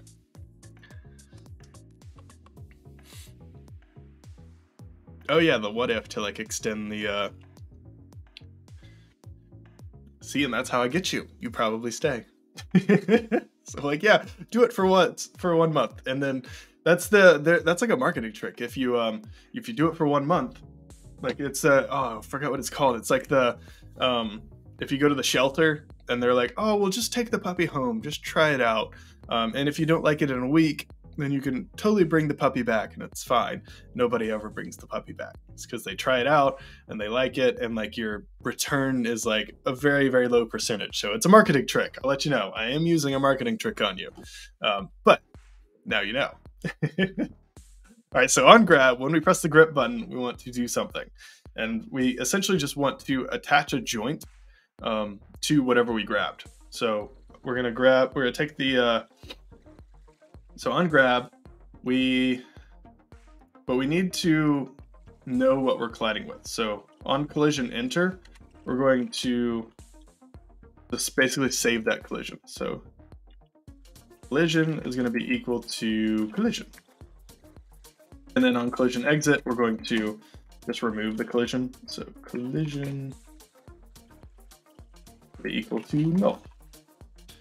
And then I'm going to press Alt Enter and create field collision up here at the top. So just a private collision field using hotkeys to kind of speed things up a little bit. Oh, that's how you did it? And you got a dog for the few months, tried her out? Oh, you don't own her? It's been a few months. Wow, I'm impressed. You have quite a resolve.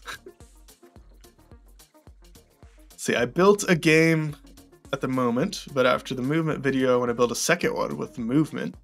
But you feel like you wouldn't enjoy it yourself because you can't. Oh, you got to get used to like the motion sickness Meadow R6. Yeah, the Unity like motion sickness stuff is something you just kind of get used to. I've heard, I haven't played it, but I've heard Vader Immortal is actually a really good game to play to get used to motion sickness, because you are moving for a little bit, but then you stop and you kind of like, do all the fighting and stuff in one area, and then you move a little bit more. So it's kind of like you're not continuously moving, so it helps you kind of get your feet again when you sit there and like fight for a little bit. Gorilla Tag movement is quite insane. So this is on the high end of motion sickness. There's another game that's like came out like middle of last year or something, but it's like a swing shooter. So like you're like doing grappling hooks and swinging around and shooting stuff. That one I would say is pretty high on the motion sickness scale too. All right, so we're saving a collision every time we touch something because we might grab it. And if we grab it, then we want to basically take the thing that we're colliding with. So we're gonna say if collision doesn't equal null, and then we're also gonna check for a rigid body. So if collision doesn't equal null, and collision dot try get component, or collision dot game object dot try get component, and we'll try to get a rigid body. Or actually, try get component, and then we'll do out rigid body or RB. We'll do RB. Rigid body is a saved word, so we use RB instead. And then so basically, if we are colliding something and that something has a rigid body, then we can do something. And so we basically are just going to attach a fixed joint to that object. So we're gonna do a what's the word for it?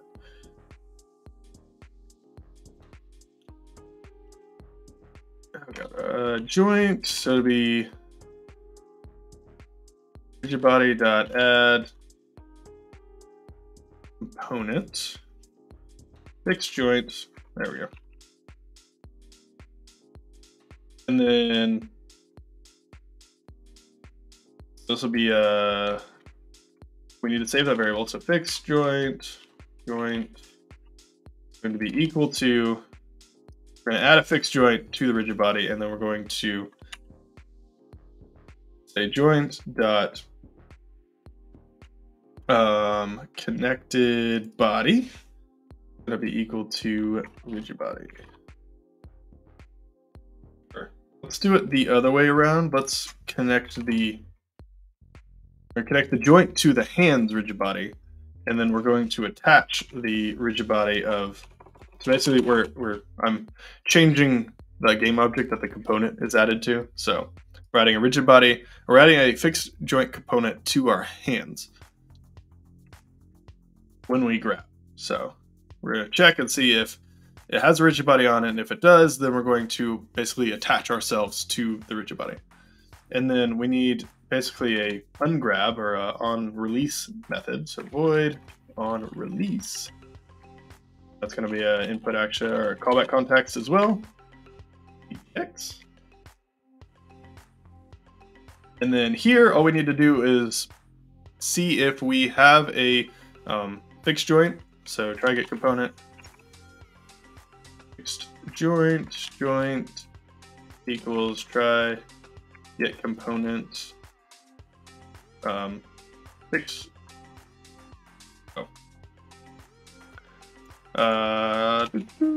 Fixed joint try get component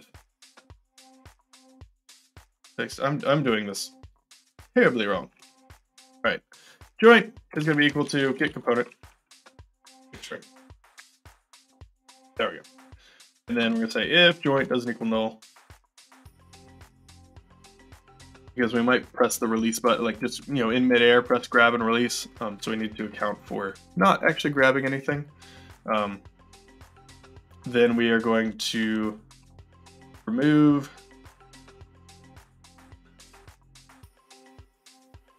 do joint. Yeah, destroy joint. Destroy joint.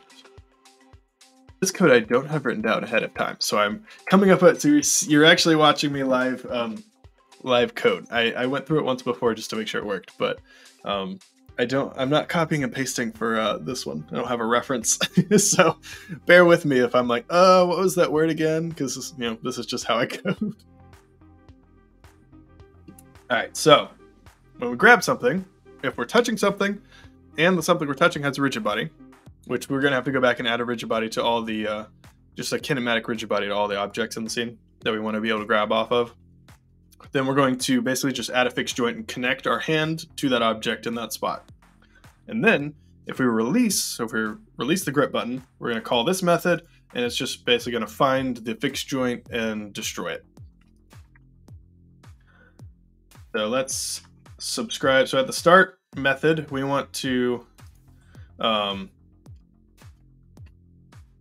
let's do another space, and then a header, or this one's going to be grabbing stuff, and then we're going to have a serialized field, and then this one's going to be an input action reference.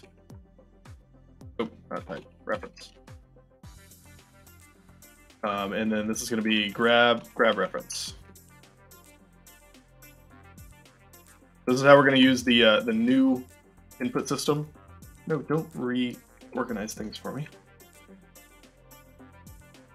This is how we're using the new input system to grab, and so this is how you use the new input system, is you have a reference, or one of the ways you can use the new input system. So we're doing it via code. We're gonna have a reference to whatever action happens, and then in the start method, we're going to subscribe to that reference if it's performed, if it's started, if it's canceled, and then we can run a method every time that action happens. So grab reference action and then we want started. So when you start pressing the grip button, then we want to subscribe. So subscribe by doing plus equals, and then we'll do on grab. And then same thing for release. So grab reference action, and then canceled is the so if you see the lightning bolt, that's a event you can subscribe to. So we could subscribe to canceled, and then there's also a performed, and then started. So we want canceled, so when you release, plus equals on grab. And then anytime you subscribe to something, you want to unsubscribe from it. So you want on destroy. And then I'm just going to copy and paste both of these. So just in case our hand is destroyed for some reason, we're going to unsubscribe from everything.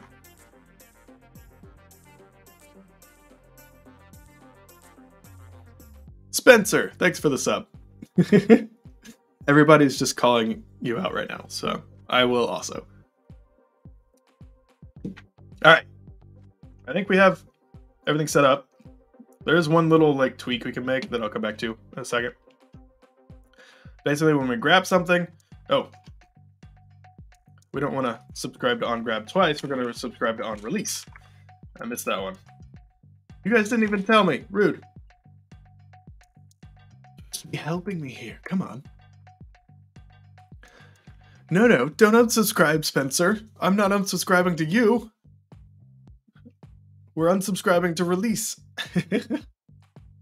What version do you want to get for this? I would recommend the hey Mr. No One. The version I would recommend is the latest that's not in beta. So we can actually look at Unity Hub here.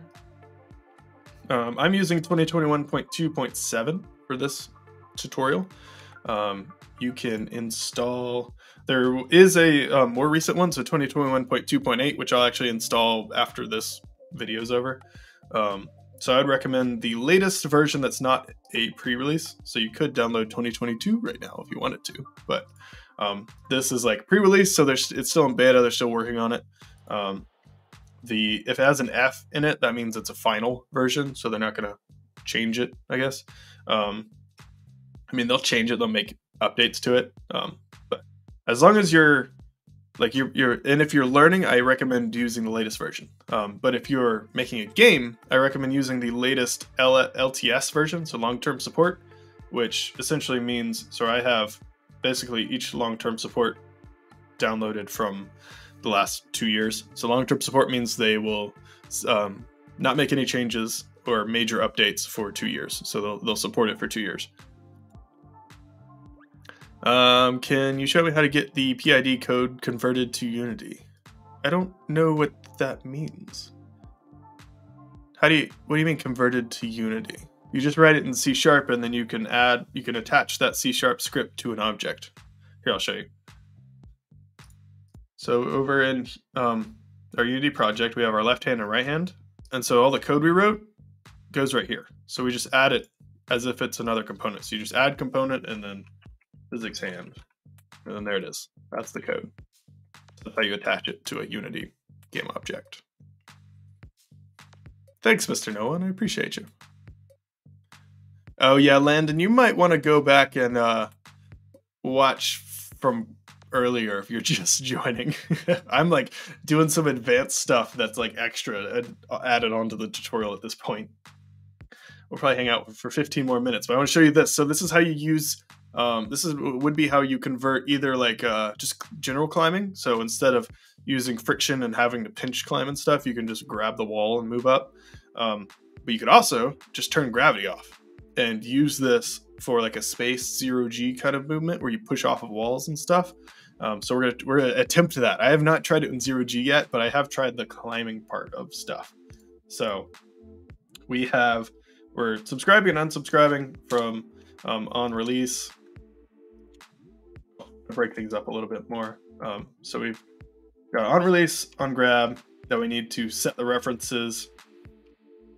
So let's try this out, see if it works. So our grab reference is just going to be this select button on the left hand. And then on the right hand, we're going to set our grab reference to be, oh, can you guys see that? Yeah. It's going to be the select for the right hand. And then save. And hopefully this works. There's one tweak we can make that actually, yeah, I'm basically making Echo VR right now. You are correct.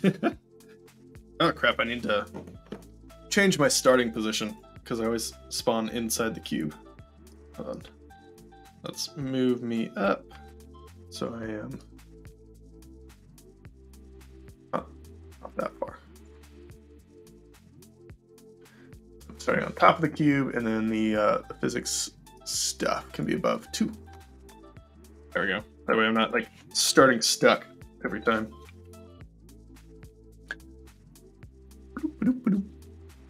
Okay. So we can, you know, do our normal stuff. But oh wait, I didn't add rigid bodies to everything. That's why I'm not grabbing. I was like, why isn't it working? Oh no. I'm going to select all of these. So I'm going to click the top one, hold down shift, click the bottom one, and then this cube also. And then I'm going to add a component, rigid body. Oh, cube already has a rigid body. Add component, rigid body. And then I'm just going to make all of these is kinematic and uncheck use gravity. And then they don't need like hyper collision detection because they're staying still. So as long as the fast moving thing has continuous dynamic, which our hands do, so that is all you need. So yeah, it's important for this. You have to have a rigid body on things in order to grab them. But you can set them to kinematic and then you don't have to worry. So now I can grab and move around and you'll see our dampening that we added is working. So I can grab the side now, grab, and then push off and nothing works. And our dampening works, so like the slower we move, you'll see it's a very tight kind of movement. But if we move fast, you'll see that bounce a little bit. So that's the drag scaling up and down. And that's what I got from Donovan, or Donian. His link, the link to his channel is down in the description. He was very helpful for helping me figure out that part. So the faster we move, like the faster it throws us and the less drag there is, but the more unstable it is. And you can grab with both hands too. It'll kind of calculate out between both of them. And so now I can just kind of like throw myself without like trying to like throw myself without touching the like slamming my face into the computer. So there is one issue though, is so you see I tried to grab there and it didn't grab. Oh, let's turn gravity off and see if that works first. So if I turn gravity off and this works, then we have Echo VR, except minus the jets and stuff, which you'd probably have to add, or else you just kind of get stuck floating off in the middle without being able to touch anything. So if we go to edit, project settings, physics, and then gravity is 0. See if this works. And since it's all physics, we should be able to everything should still work. Except now I can push myself off. There we go. I'm like floating around and I can grab the wall and push myself off in this direction. There we go. We made Echo VR.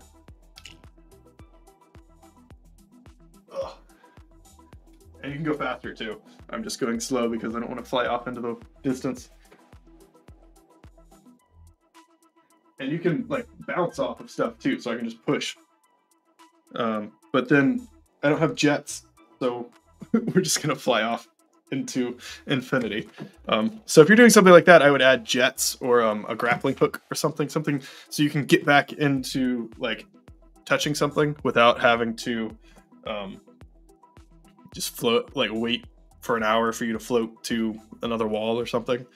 So jets are like a grappling hook for that, but here we go, Echo VR. And all we did was add grabbing and turn gravity off. But there is one thing, Justin was never seen again, lost in space. Yep, that would be like my worst fear. That would be terrifying. Slowly drifting in space. That would be an interesting experience if someone made a space game and that was just part of it. Like, you just turned gripping off and you just slowly like floated away, and like that was the ending. That'd be kind of wild. All right, there's one thing that I want to kind of fix though, is like when this on grab only happens when the problem with it is it only happens instantly when you press the grip button. So if you are off by like a couple frames, and so if you grab right before you touch the wall, then you're not gonna grab onto the wall. And so it's like if you've ever heard of the Coyote time, you know, if Coyote in Roadrunner, where he was running and then would go off of the cliff, but then he would like run for a few more seconds before falling. Like that's coyote time, and game developers, especially for platform games, will add that to games to kind of like give the player like, hey, you weren't technically on the cliff anymore, but you were like, you were pretty close, so we'll let you jump anyway. So I kind of want to add coyote time to trying to grab the wall. So basically you grab and it'll give you a second or two to like grab onto the wall.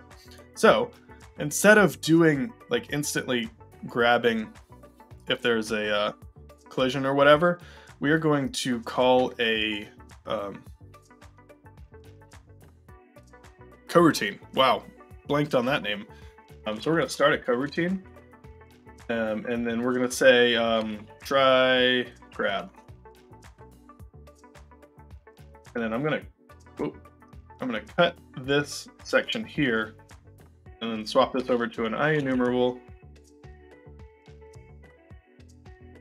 IEnumerator, try grab, and paste all that in here. But instead of every, just doing this once, we're gonna put it into a while statement. So while is grabbing is equal to true, then we are going to do this, like run this statement here.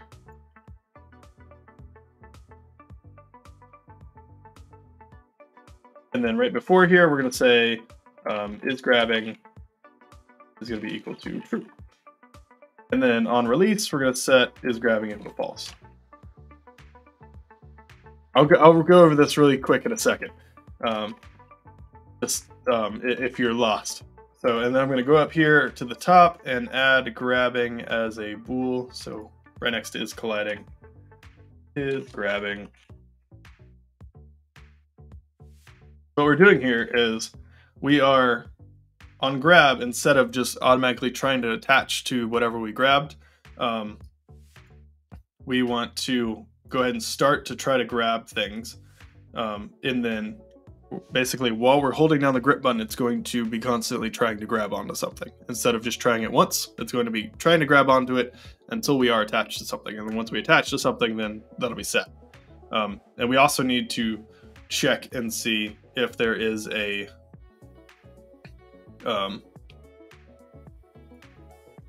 so we're checking for a collision, but we also need to check to see if we already have a fixed joint on here, because we don't want to keep adding fixed joints. So we're going to check to see if we are colliding with something, and then we'll just set is grabbing equal to false if we get to this point. There we go. So if we successfully grab onto something, is grabbing is equal to false, which we'll change it from is grabbing to is attempting grab. Is attempting grab. So what I did for this was I just pressed Control R, press Control and then R twice, and it'll bring up my renaming icon thing. If you're using Visual Studio, it'll just highlight the variable, and then you can retype in whatever you want to rename it to. And then in Writer, it brings up a little dialog box.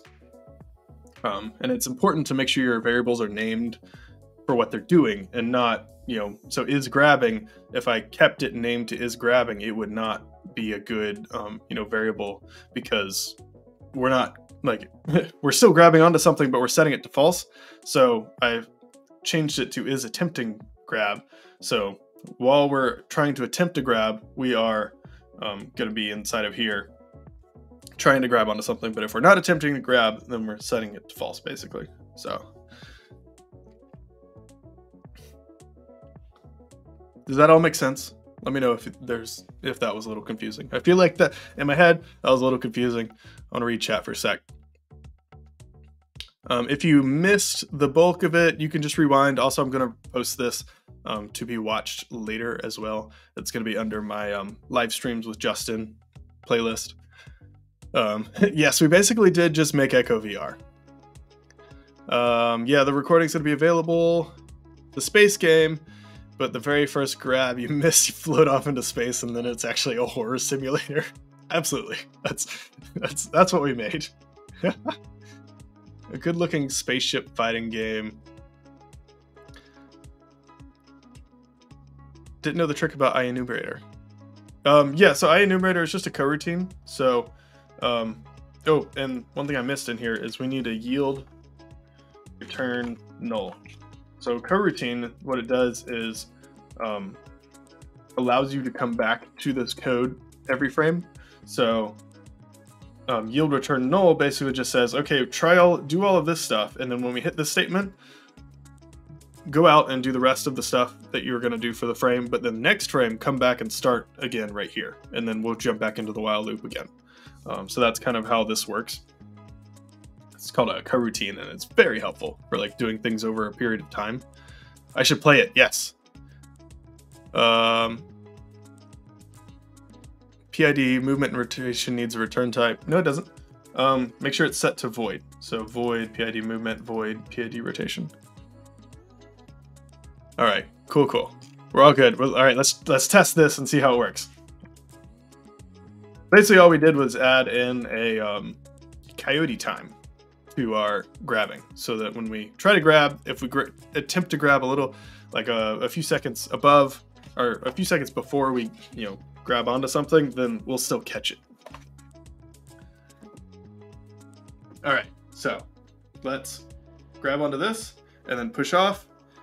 And then before we get to this wall, I'm gonna grab. So I'm gonna press the grip button now, and then there we go, we stuck to it. So that's exactly what we wanted.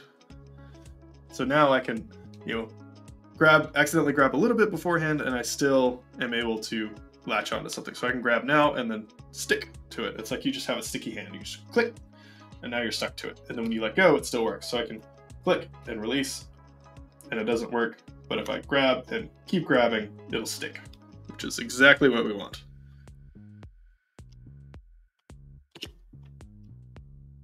All right, we're about out of time. There is one more thing I want to add to it, just so if you're kind of following along with me, that'll kind of help improve your game a little bit more. How long does that coroutine last? It lasts until I release. So since it's a while loop, this is going to go every single frame unless while is attempted grab is false. So you have to make sure that is attempted grab gets set to false at some point. And you could just have a timeout in here too as well. So if you, if you want true coyote time, it'll time out after a half second or something. You can add in a timeout in here as well. How long did this take? We've been in the live stream for 2 hours. And I appreciate all of you who've hung out. We've actually gone way up. We've got 45 people watching now. That's really cool. This is going to be posted later if you missed the beginning of it or whatnot.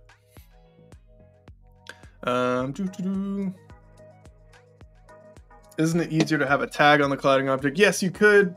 Instead of checking for a rigid body and whatnot, you could just, instead of doing this, which is a little more computationally intense, you could swap this out for if it has a tag on it.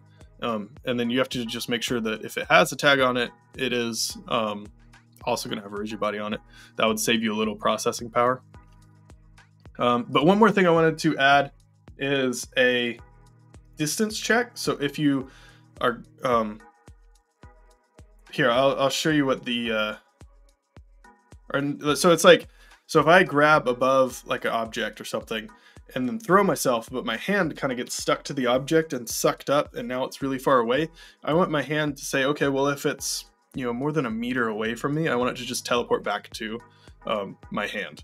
So that's the last thing we're going to add, and then we will kind of end. I'll kind of demo the issue though. So if we hit play, wait for it to spin up. There we go. Okay, so if I grab, the top of here, but then so my hand's on top there, and if I push down, since we're using 0G, let me turn gravity back on. Edit. project settings, physics, negative 9.81. Gravity's back on. This issue happens when there's yeah, it's like slices of cheese for my hand. That was the idea, guys. Okay, there we go. So if I'm grabbing onto this, and so I put my hand above, and then I just let go. Oh, so maybe we're good. Oh, there was an issue. Oh, it may not be as much of an issue, but it's just kind of like a safety thing, just to, just in case you get too far away. We want to do a distance check. So I'm just going to create a new method called enter, create method. It's going to be a void method, and we want basically just to say if the vector 3.distance between the target position and the transform position is greater than like something like, we'll just say distance. Also, we want this to be an absolute value, so math.abs, the absolute value of the distance between these two things is greater than distance, then we just want to basically teleport the physics hand back to our original position. So we're going to do transform dot position is going to be equal to target dot position, and transform dot rotation is equal to target dot rotation. And then we'll set up this distance variable up here. Realized field float, and we'll set that equal to, we'll do like 0.5 or something.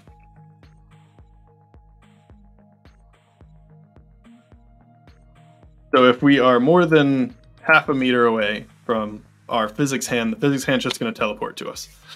So just in case you get stuck somewhere, your hand gets stuck somewhere, if you like grab, you won't get like teleported back to where your other hand is.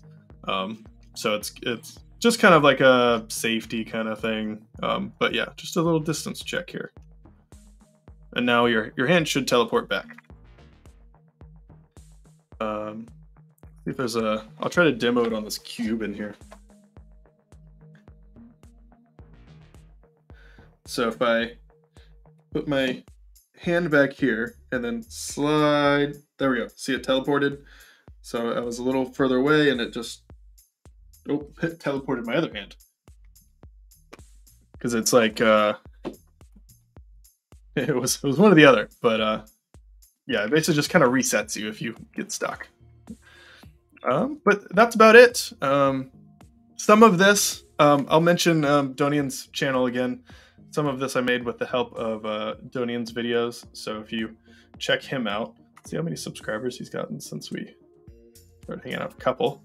He made a VR hands and climbing video that mentions some of the code I used in here, and VR climbing sucks, which is some of the concepts that I use. So check his channel out and subscribe to him, because he helps me figure out some of the drag stuff and whatnot via his videos. And join the game jam if you have not already. Sign up for it. We have 50 people signed up. It's going to be at the last weekend of January. I'm going to be participating in it, so if you can't join or whatever, you can hop in some of these live streams. I'm going to live stream a good bit of it, and then yeah, it'll be fun. Thanks for hanging out. Thanks for showing up. If you want to watch a tutorial about how to do this kind of stuff, it'll be the shorter one I post on Wednesday, and then this will be live for you, or able for you guys to see. It'll be up there. So appreciate each and every one of you for coming out. Thanks for hanging out, and I will see you next week. Let me know, add a comment below this video after it is off live of what you want to see next, what tutorials and whatnot.